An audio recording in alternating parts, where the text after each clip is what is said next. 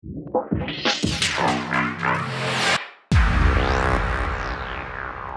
Tribe, so a quick and easy one to help spice up your drums and give them some extra highs without having to boost the EQ.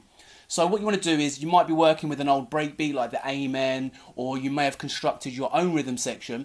You want to copy it down, and if you're using a sampler, you want to transpose the pitch up, something like Contact or the EXS24, or if you're using audio, use a pitch shifter. So you want to pitch the second layer up and take out the lows and some of the mids, so you've just got those high frequencies, so you've almost high passed the second layer and it's higher pitch. This layered with your original drums will give it that extra sparseness and help it cut through the mix, but the beauty is you have individual control.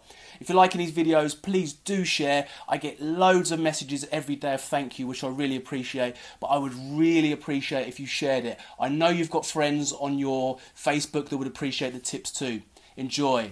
Peace.